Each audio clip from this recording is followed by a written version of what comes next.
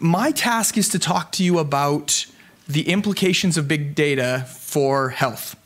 And I am going to take a slightly different approach to this. I only have 5 minutes, I admit to that, even though professors are used to speaking for 3 hours at a time. I'm only gonna speak for 5 minutes, but here's my analogy. 75 years ago today, the Germans and the American forces collided in Cologne, Germany. And this became one of the most famous tank battles of World War II. My wife, who is with me tonight, thank you, sweetie, loves to study history. She really loves it because you're able to see the consequences of choices play out over many, many years. It's hard to overstate how much the world reset from 1939 to 1945. So many things we have today are a consequence of World War II. Penicillin owes its roots to the Second World War, so do radar and jets, nuclear energy, rockets, helicopters. Consumer debt came as a policy after World War II. The highways that we drive on, the internet, some even have suggested that the civil rights movement that happened later was started because of racial integration that happened during the Second World War. And I could go on and on about the impacts of the Second World War. So, where am I possibly going with this? In 2020, we are on a quest to digitize the world. Everything and every day, we produce more and more data, and health is no different. In fact, our production's only rising. Big data and the tools that go with it are dramatically shaping our modern world.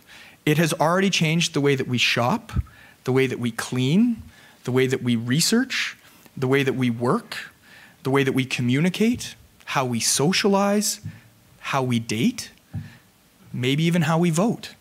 And it's shaping the way that we see the world. We're on an exponential data curve.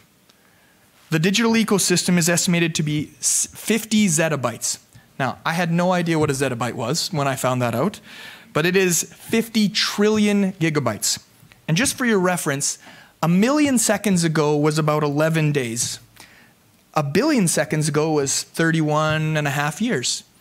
1 trillion seconds ago happened in 30,000 BC, right? We're talking about volumes and sizes that we can't even easily understand.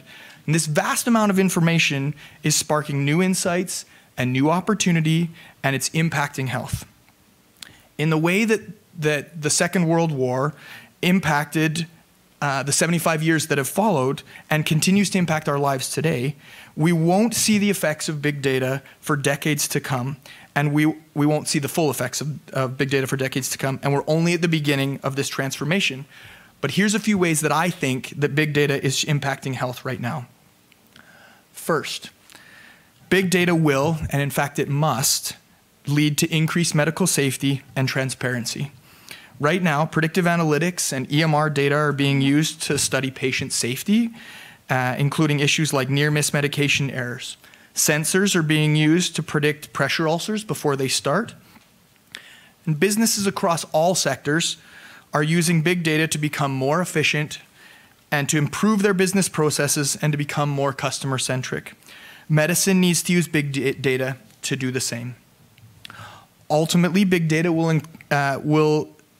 improve costs, will decrease costs because of better risk prediction and more accurate patient flow estimation.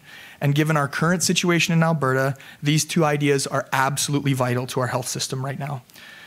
Big data will help us switch from reactive care to more proactive and preventive care. As we digitize everything, it gives us a lens into the community, into food, into activity, and other biographic information.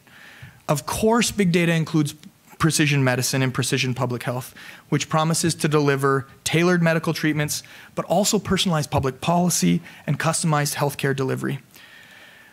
Big data will improve information security, and moving to cloud-based solutions adds additional security and traceability. So maybe you're thinking, there's no way that big data will have the same impact of the Second World War. And maybe you're right. But humanity's quest to digitize the world is changing us, and it's changing health. Our job is to use the transformative power that it brings to ensure that those changes reflect the shared values that bring us together as an institute and make sure that the implications of big data in health will benefit all Albertans, all Canadians, and all of humanity. That's what we need to do with the next decade. Thank you.